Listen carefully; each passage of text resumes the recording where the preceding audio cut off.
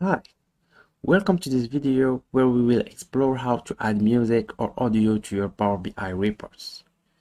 Adding audio files to a Power BI object isn't something that is required a lot, but still we have worked with clients that have asked for this, so we decided to show you how it can be done with the HTML VizCreator custom visual for Power BI. Now, we will show you how to add music or audio to your reports in just a few easy steps. First, let's create our HTML viewer.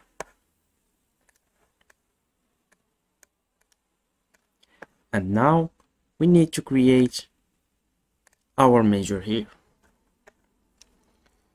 So let's give some zoom here and name it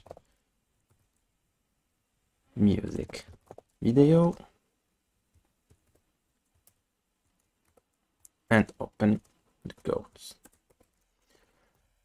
Now let's start by creating a very simple title and let's give it a style. As example, I will give it an orange color. The title will be music and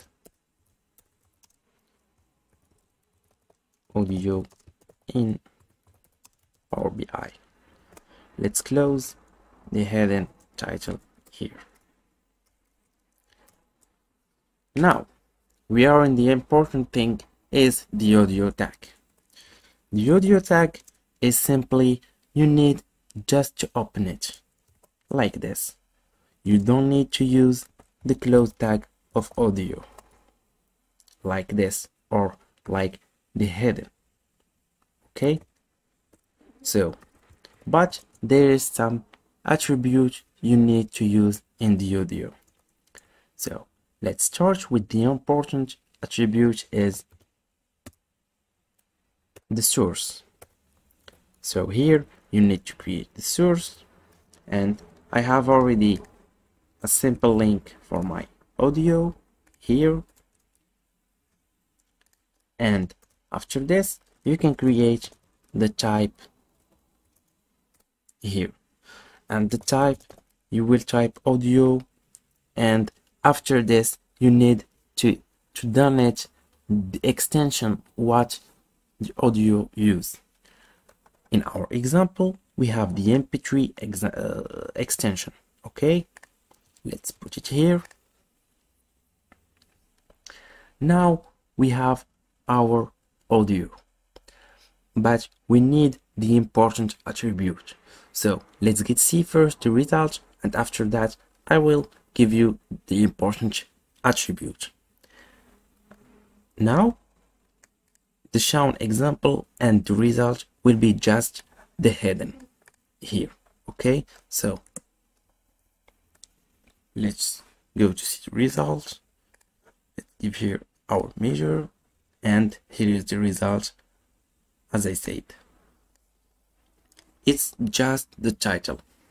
Why? Because we need the important attribute, and it's controls attribute. The controls specify that the audio controls should be displayed. And now we will see our audio here.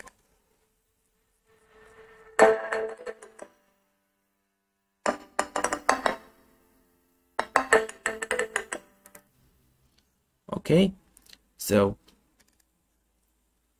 now I will give you other attribute, but the important is controls.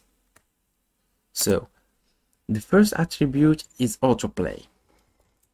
The autoplay attribute specifies that the audio will start playing as soon as it is ready.